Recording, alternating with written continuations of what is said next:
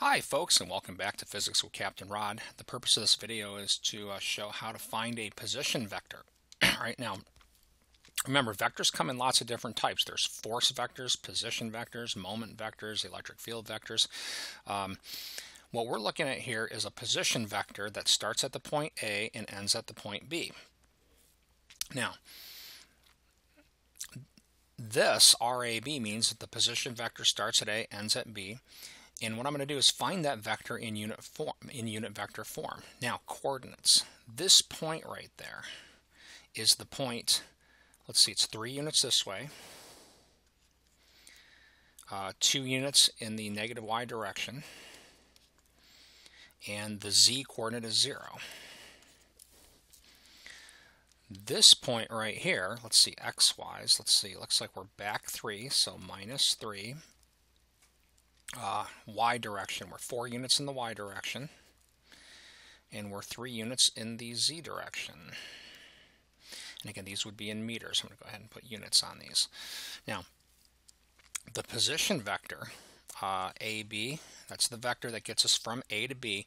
If I wanted to get there, and I think about this in terms of left, right, up, down, or in terms of like I, J, and K, I've got to go 2 units this way and then 4 more.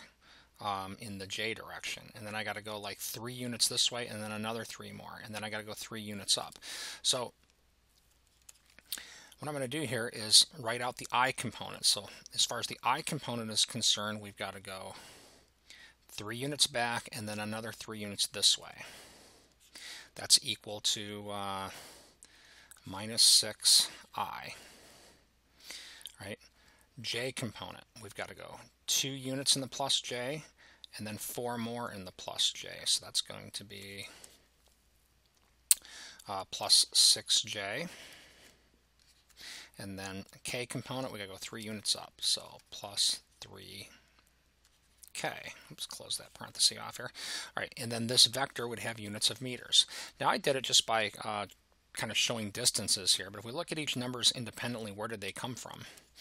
This came from the difference between the x-coordinates, the x-coordinate at B minus the x-coordinate at A. This one came from y-coordinate at B minus y-coordinate at A. Third one came from z-coordinate at B minus z-coordinate at A. So, and this was J, and then K. So think of this as like final minus initial, final minus initial, final minus initial. I'm going to go ahead and write it out now. So xb minus xa would be negative 3 minus 3. I. Okay, yb minus ya would be 4 minus a minus 2. J. And then zb minus za would be 3 minus 0. Okay, and then we should have units on this vector. This is in meters. So again, this is how we find right here the difference, or I'm sorry, this is how we find a position vector that goes from A to B. Take the difference between the x-coordinates, difference between the y-coordinates, difference between the z-coordinates. You always do final minus initial. So this vector gave me the position vector that points from A to B. If I wanted the position vector from B to A, I'd be taking these coordinates and subtracting these coordinates. Now, while I'm at it, I'm going to talk a little bit here about how to find a unit vector now, how to use this position vector to find a unit vector. So, position vector AB is negative 6I plus 6J plus 3K. There's going to be lots of times where I need a unit vector that points in the direction of the position vector. So I would call this RAB and put a unit symbol over it. And the way we can find a unit vector is if we take this position vector and divide by its magnitude. Anytime you divide a vector by its magnitude, you get a unit vector, a vector of length 1. You can do that with a position vector, you can do it with a velocity vector, an acceleration vector, force vector, any vector. In statics, it's very common to have a position vector and then need to use that position vector, or I should really call it a displacement vector, to get us a unit vector. So the magnitude of the position vector AB is going to equal the square root of 6 squared plus 6 squared plus 3 squared. So that's going to be 36 plus 36 plus 9. And that's equal to the square root of, let's see here, 72, 82, 81, I believe. Double check that one more time. 72, 80, yep, which is 9.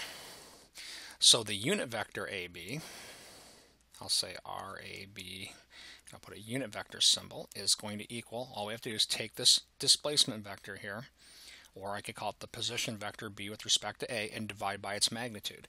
So it's going to be minus 6/9 I plus 6/9 J.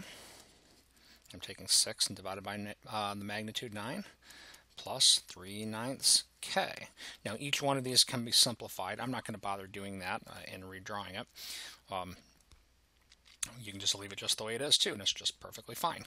So what this vector gives, that's this guy. It's a unit vector that's pointing from A to B. If I reverse the signs on it, I would get a unit vector pointing from B to A. Now, as far as where would we use that, a lot of times we're going to use position vectors like this to calculate unit vectors, and then use these unit vectors to attach directions to forces. But I'm going to save that for another video. For now, this is how we find a position vector that points from A to B. Just take the difference between the x coordinates, I, plus difference between the y coordinates, J, plus difference between the z coordinates, K.